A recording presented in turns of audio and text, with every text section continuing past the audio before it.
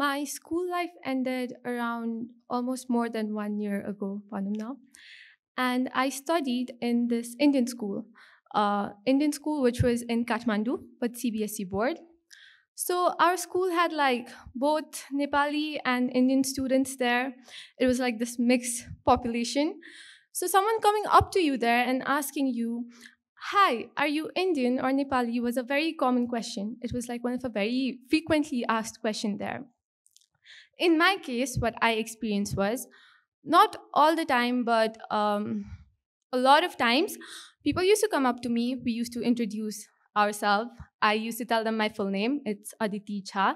So they used to listen to my name, analyze me, and then they used to go like, "So you are probably Indian." And I used to say, "No, I'm not. I'm Nepali nai."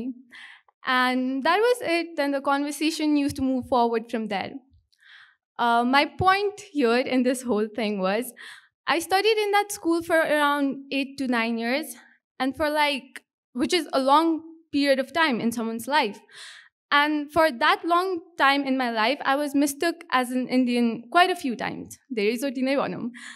So, but that never really bothered me. I was never really offended. I was never upset about it.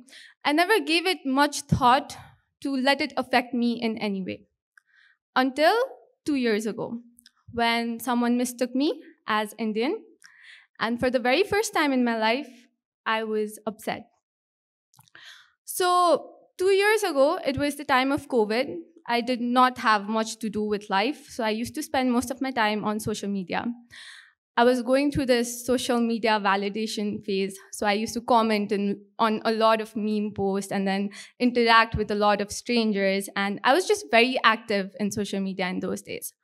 So on one such day, I replied to one of the meme page post, and someone replied to it. And I got very excited when I saw the notification popping up. I was like, "Oh, who replied?" So I went to check the reply to my comment. And the reply said, and I quote, "हो र आफ्नो देशमा गएर करा न धोती भनेर." And I was shocked. I was very surprised that why would this person say this? Because my comment had nothing to do with any race, nothing to do with any country. It had nothing to do with anything in general. It was just a very harmless comment. So why would this person say this? And I analyzed my comment for a few minutes and I realized that, oh, it's not the comment, it's my username. Because my username had my full name there. So that kind of gave him the pass to say that. And in that moment, I thought, ki, मेरो नाम अदिति झा किन हो के? Because Aditi Neupane भइदियो हुन्थ्यो, अदिति सिटौला भइदियो हुन्थ्यो, अदिति सुवेदी भइदियो हुन्थ्यो, तर झा भनेपछि मान्छेहरूले मदिसे हो भनेर थाहा पाइहाल्छन्.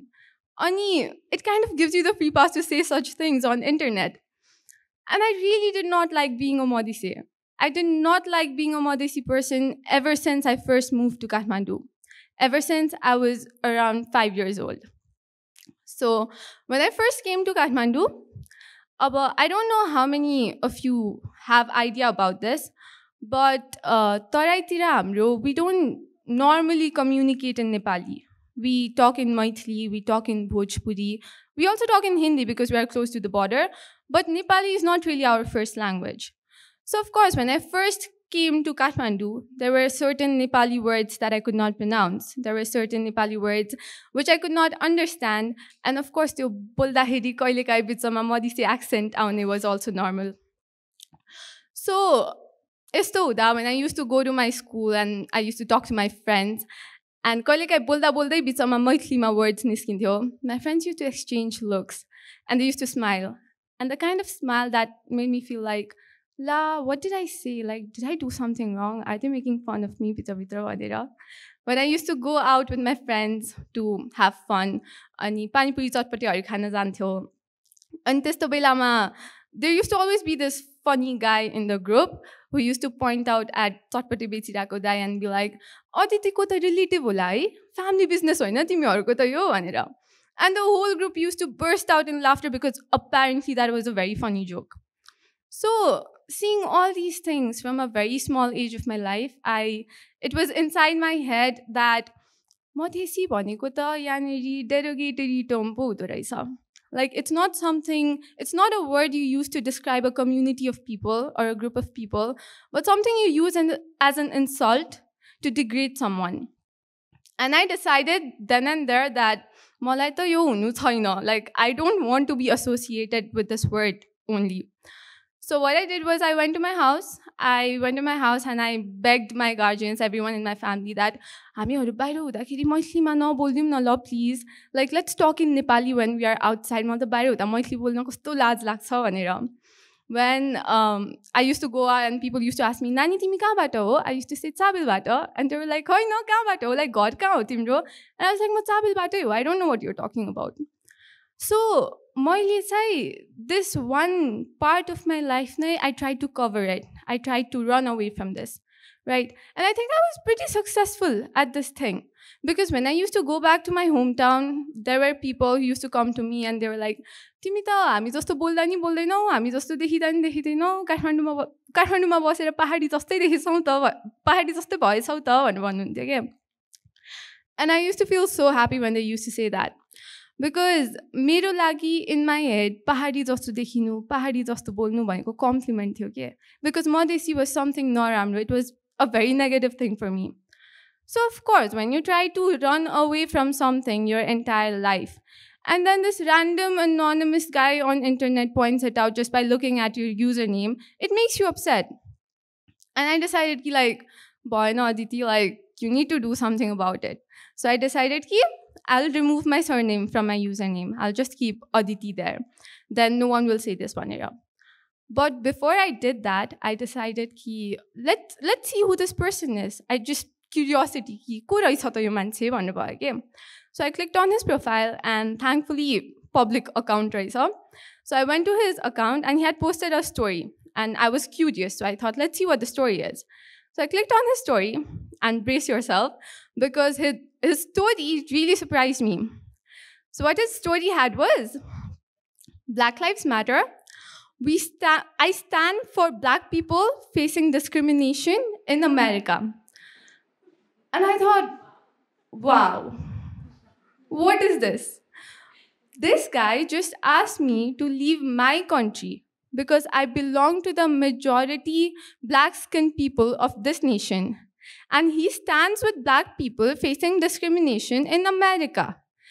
And I was like, म यो मान्छेको लागि आफ्नो username change गर्न गइरहेको थिएँ. And upon giving this more thinking, I was like, wait a second. It's not just this one guy though. It's literally everyone around me. So त्यो बेला चाहिँ के भएको थियो भने this George Floyd case took place, right? And everyone on internet was posting about how Black Lives Matter and how racism is bad. So naturally, all my friends and everyone that I knew, they were also posting about like, we stand for Black people, like racism is bad, you shouldn't be racist and blah, blah, blah, blah, which is amazing, which is wonderful. You should be against racism. But aren't you guys the same people who looks at a Madise person, Bato man goes like, how are you guys against racism?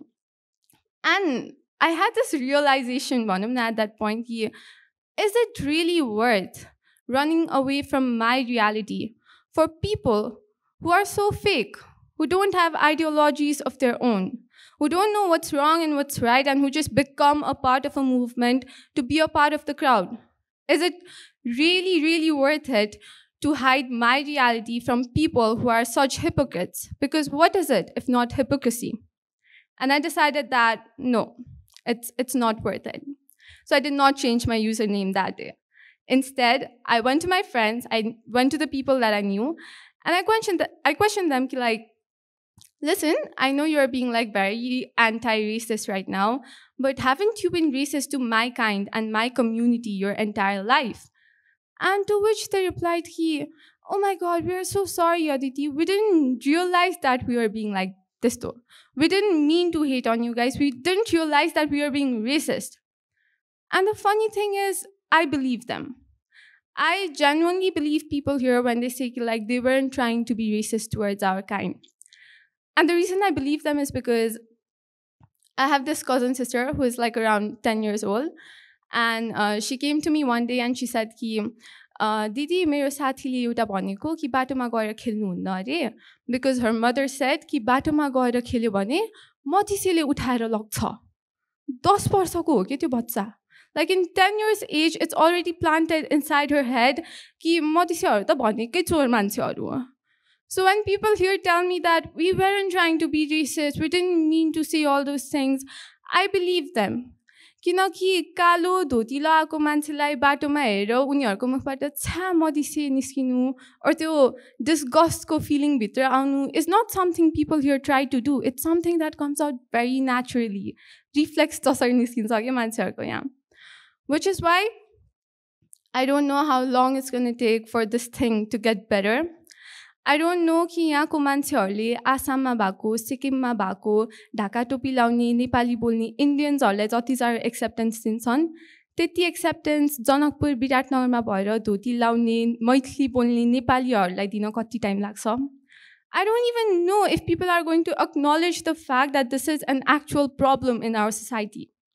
But what I do know as I stand here today in front of so many people is that I हमरा इतना ठार भक मैथिली में बात करे में लाज नहीं ला गया